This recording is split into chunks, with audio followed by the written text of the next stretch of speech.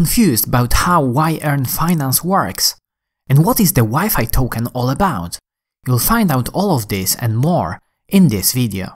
Before we begin, if you're interested in learning more about decentralized finance, make sure you subscribe to this channel. Okay, let's start with what Yearn Finance is all about. The main element of Yearn Finance is the Yearn or Yearn protocol. The Yearn protocol, in essence, is a yield optimizer that focuses on maximizing DeFi capabilities by automatically switching between different lending protocols. Before we explain the mechanism of the protocol itself, let's see how Yearn came into existence. In early 2020, the author of the Yearn protocol, Cronje, started looking into automating his strategy for choosing the highest paying lending protocol for his stablecoins. Before the first iteration of the protocol, Andre had to wake up every day and manually check which protocol pays the best APY on that day and consider moving his funds to that protocol. There were always a few options available at the time, such as Compound, Aave, Fulcrum, or DYDX. This manual work quickly became repetitive and boring, so Andre started coding the first version of the Yearn protocol to automate the whole process of choosing the most optimal strategy for his stablecoins. The protocol, in essence, creates a pool for each stablecoin. By depositing a stablecoin to a pool, the user receives their yTokens that are yield-bearing equivalents of the coin that was deposited. For example, if a user deposits DAI, the protocol issues yDAI. The DAI that is pulled together can then be moved between different lending protocols to always maximize the yield. For instance, if Aave offers a better yield on DAI than Compound, the Yearn protocol can decide to move all or some of the DAI to Aave. The protocol checks if there is a better yield available at the time a user deposits or withdraws money from the pool, triggering a rebalance of the pool if necessary. If a user wants to withdraw their initial DAI plus accrued interest, they can redeem their yDAI and receive the underlying DAI. One thing that the protocol always assures is to never swap the initially deposited stablecoin to a different stablecoin, even if there is a higher yield available. So for example, if a user deposits DAI, the protocol would never swap it to USDC, even if USDC has a higher yield.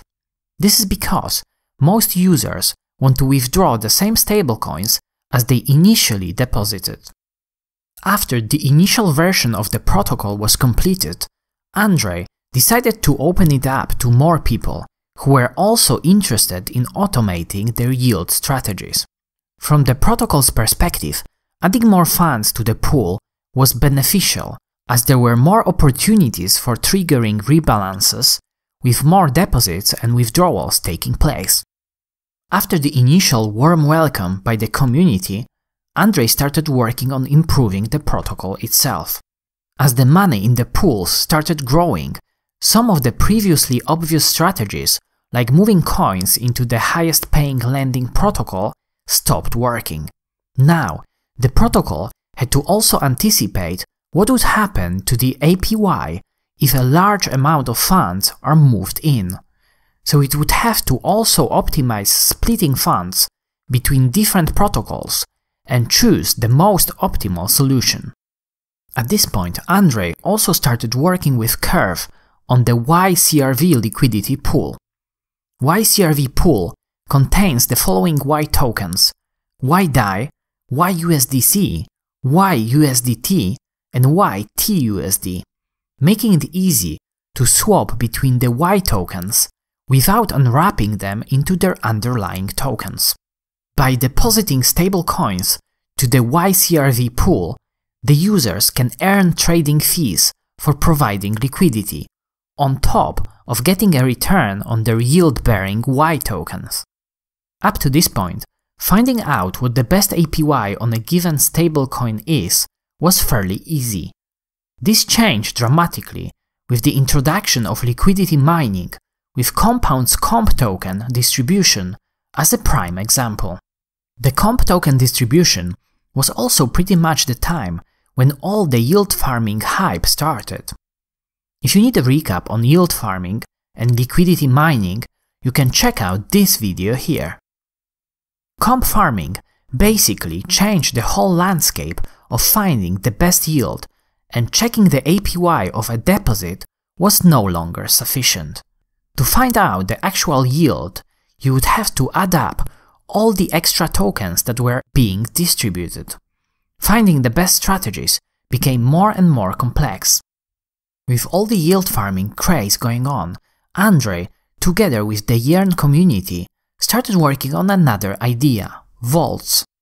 Yearn vaults, in essence, are pools of funds with an associated strategy for maximizing returns on the asset in the vault. Vault strategies are more active than just lending out coins.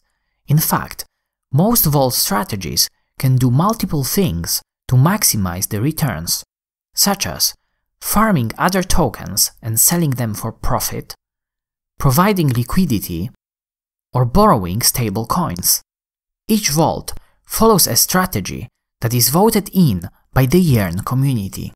The full explanation of the vault's mechanism is outside of the scope of this video, but I'll make another one that focuses just on this super interesting topic, so make sure you subscribe to this channel to stay in the loop. Now, let's talk about the Yearn's token, YFI. To further decentralize the Yearn protocol and allow other people to make meaningful decisions on the future of the protocol, Andre decided to distribute a governance token to the Yearn community. The token distribution was focused on having a fair launch and rewarding the Yearn community. To ensure a fair launch, the YFI token had no pre-mine, no VC's allocation, and even no team reward. All the tokens were distributed to the users of the protocol. A 9-day-long token distribution started with allocating 10,000 YFI tokens to the liquidity providers of the YCRV pool. The LPs had to stake their YCRV LP tokens to receive YFI rewards. Shortly after, 2 more balancer pools were added, with 10,000 tokens each, totaling 30,000 YFI tokens. Regardless of a disclaimer that the YFI token has zero financial value, the money started flowing into the incentivized pools, topping $600 million in locked value. Also, the YFI token itself started rapidly appreciating in value. This created additional risk as the author of the protocol was in control of the governance admin key before the governance went live. This key could potentially be used to create more YFI tokens, which would result in collapsing the price of YFI. This was quickly fixed by changing the single admin key to a multi-sig key, requiring multiple signers from the DeFi Yearn community. The YFI token, as designed, is extensively used in the Yearn governance to decide on the future of the protocol, with one of the most active and loyal communities in the whole DeFi space. There's also a lot of speculation on the potential future revenue from the YFI tokens that fuels the price appreciation. The YFI token increased in value from around $6 when it started trading to over $30,000 per token less than 2 months later, pretty much a parabolic run. Although the Yearn protocol, and most recently the vaults, are at the core of the Yearn Finance ecosystem, there are also other services such as YSwap, YTrade, YBorrow, and YInsure that are outside of the scope of this video. You can look them up by checking some of the links I'll put in the description box below. Yearn is clearly one of the most interesting protocols in the DeFi space, But like with pretty much everything else in DeFi, before deciding to use a particular protocol, always make sure to understand the associated risks.